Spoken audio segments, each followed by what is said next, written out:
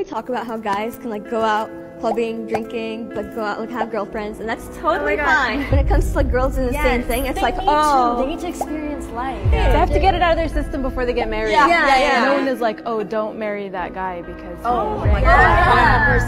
a girl gets caught at the mall having a conversation with a store associate, and then someone's mom sees that girl and she's like, nobody marry that woman's daughter. I saw her at the mall with a boy. I just want to say I've never gone to a guy's photo and looked at the comments. No one's calling him a whore or a slut or you're going to hell for what you're wearing.